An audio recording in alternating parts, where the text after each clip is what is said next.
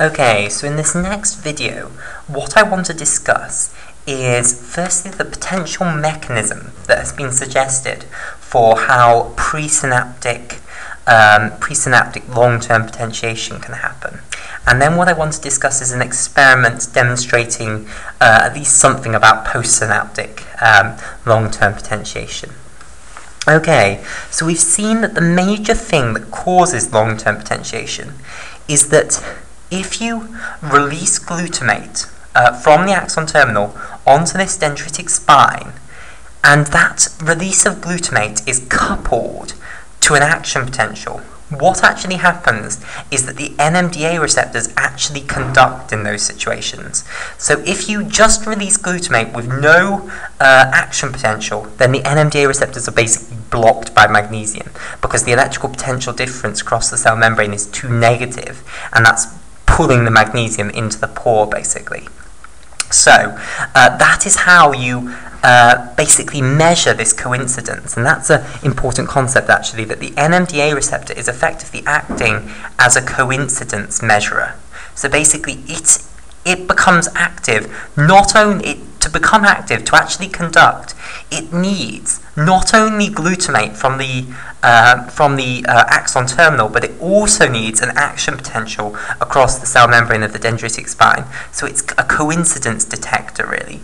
And basically when those two are coupled, it conducts calcium into the cell, and that calcium is then going to lead to the strengthening of this synapse basically. Okay, so one of the mechanisms that has been suggested for how this rise in calcium in the dendritic spine can lead to a change presynaptically is that basically calcium activates the enzyme NNOS, standing for neuronal nitric oxide synthase. So NNOS is an enzyme within the cytoplasm of the dendritic spine, and it stands for neuronal nitric oxide synthase. Nitric oxide synthase. And what this enzyme does is it synthesizes nitric oxide. So it's a nice, sensibly named enzyme. So basically this enzyme creates you nitric oxide. Now nitric oxide is an incredibly soluble molecule. So basically it will diffuse straight out of the cell, out of the dendritic spine, and it will diffuse back to this axon terminal here.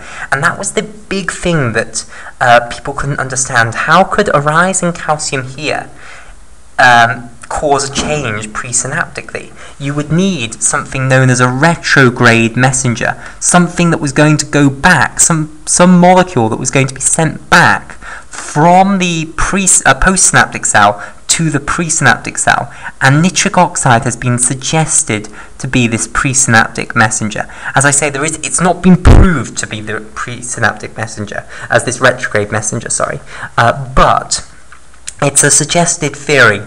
So this might be completely wrong, but it's a suggestion for how this calcium going up here is going to affect this presynaptic cell. And rather unsatisfyingly, this diagram ends there. It ends with nitric oxide going to this presynaptic cell, and somehow that is supposed to cause the amount of glutamate that's being released to go up. So it's somehow going to have to cause the number of glutamatergic vesicles that are going to be released upon each action potential to go up. So glutamate release is supposed to go up in response to nitric oxide. I can't tell you any more than that because there's no more known as far as I know.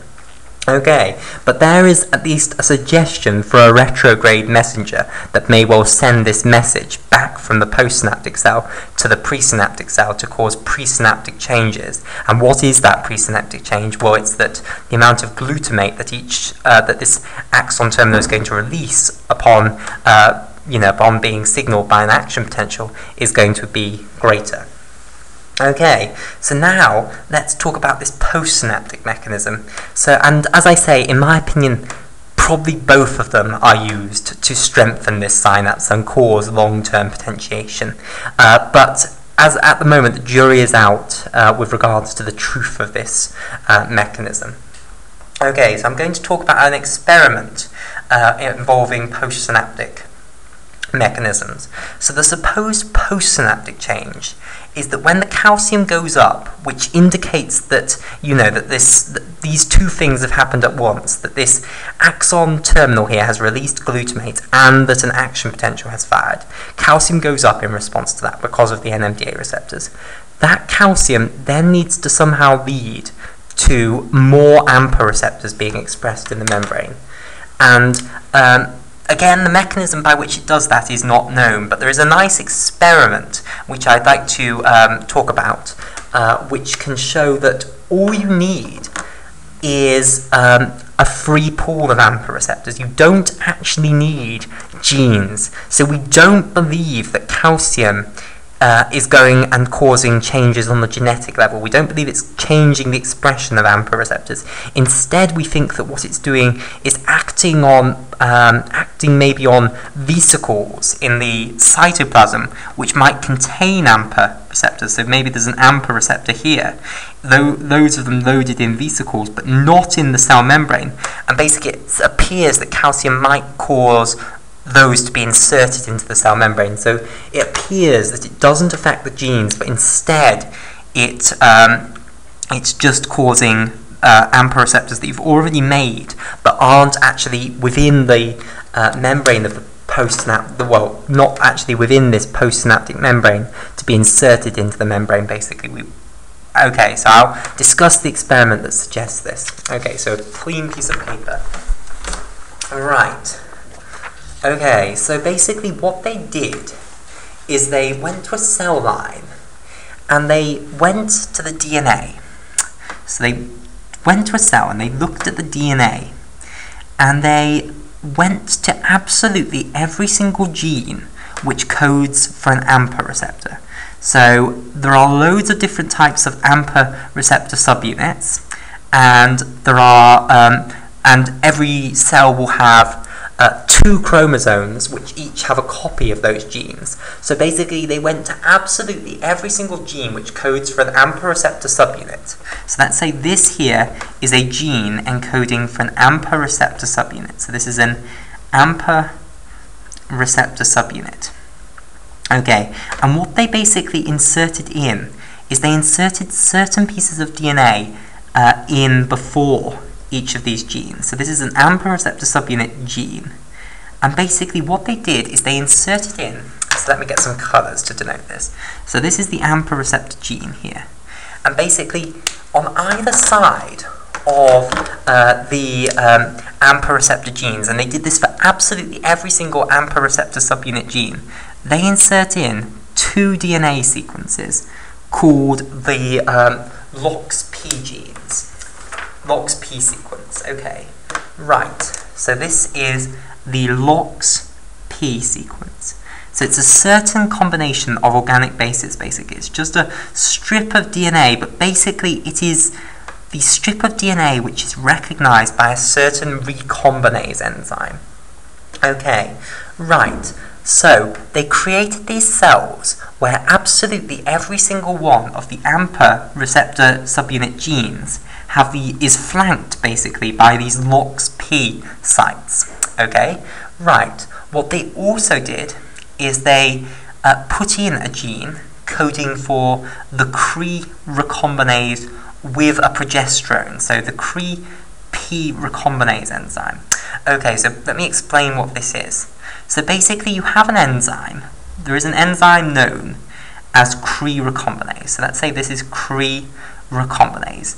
And basically what Cre recombinase does is that it goes to sites on DNA like LOXP, and basically it cuts them out. So this Cre recombinase would go to all of these AMPA receptor subunits. It would go to the flanking LOXP regions. It would cut them, and it would cut out basically all of the AMPA receptor subunit genes. So you can see why this might be useful in our experiment to try and show that you don't actually need AMPA receptor subunit genes in your neuron in order to get long-term potentiation. Okay, now we want to try and have our Cre recombinase cutting out the AMPA receptors when we want, basically. So the important thing to understand is that if you have a neuron here, let's say this is a neuron, what we could do is we could try and just destroy the AMPA receptor subunit genes from the birth of this cell, basically. So we could try and completely just destroy the AMPA receptor genes from birth, but that's not what we want to do, because if we destroy them from birth, then the cell won't have any AMPA receptors in, is the problem. And then, there won't be any glutamatergic conductance. We still want glutamate to be, we still want AMPA receptors to be within the dendritic spines, so that we do get all of that stuff happening in the dendritic spines. It's just we want to destroy the AMPA receptors so that we know that when long-term potentiation happens, it's not going to the nucleus and activating the production of more AMPA receptors. So think what we're trying to test.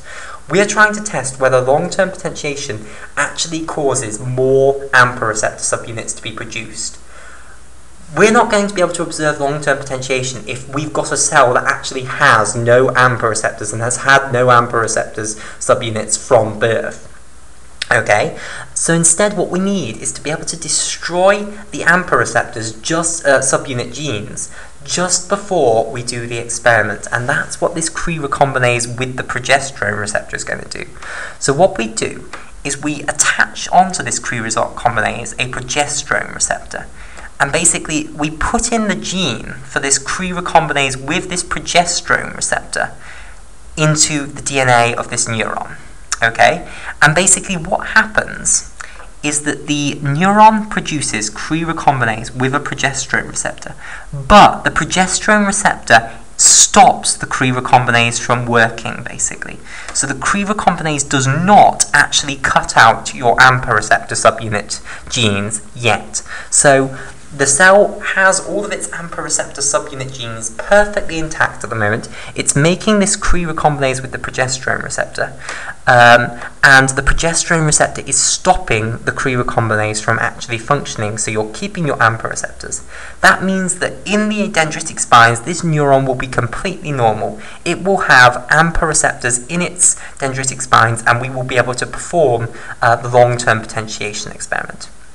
Okay, now, what we then do is just before we're about to do this experiment, so this is just to label what this was the Cre recombinase with the progesterone receptor gene.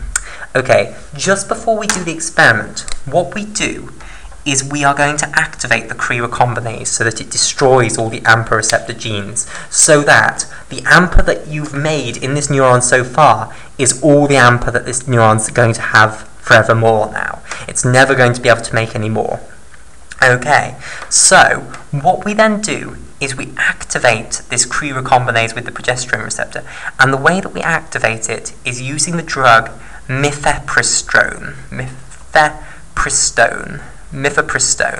And basically mifepristone is a progesterone receptor antagonist. It's quite an infamous drug because it's used as an abortion. It's used to trigger abortion, basically. It binds to progesterone receptors and stops progesterone from being able to bind. So it's going to bind to this progesterone receptor and basically stop progesterone from being able to bind. That inactivates the progesterone receptor, and that means that the Cre recombinase, which was being inhibited by the progesterone receptor, is now active. So mifepristone also has another famous name, which is RU486, and I believe there's actually a song named after this drug, which is called like RU486. Might be a fun YouTube venture for you. Okay, so mifepristone is going to activate our Cre recombinase. So we douse our neuron in mifepristone, and basically Cre recombinase is now going to go and cut out all of our AMPA genes. So we now have a neuron that has no AMPA receptor subunit genes in it. So it cannot make any more AMPA receptor. Now, what we do is we use viruses. So let's say this is a virus. And basically what we do is we stuff the virus full of AMPA receptors. So this is a virus full of AMPA receptors. Okay, so it's a package full of AMPA receptors. Okay, And basically what we do is we infect the cell with this virus, which is full of AMPA receptors.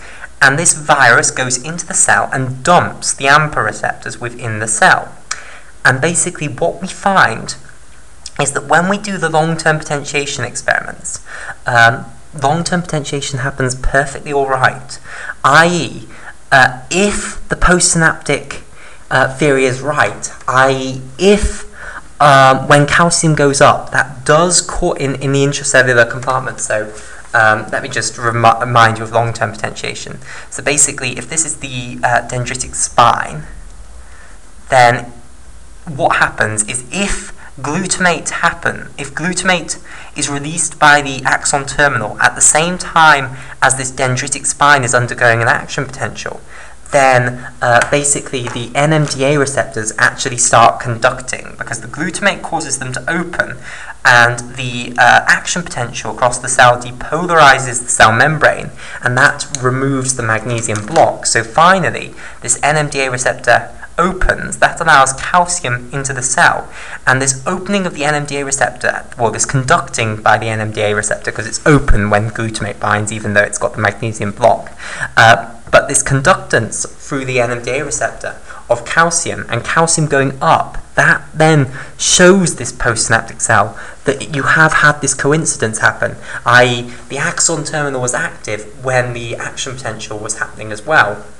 And then calcium is going to lead, at least what we've hypothesized is that it leads to more AMPA receptors in the postsynaptic membrane. And you find basically that if you've given this virus full of AMPA receptors, you still get long-term potentiation of this synapse. So basically, you do not need the AMPA receptor subunit genes, basically.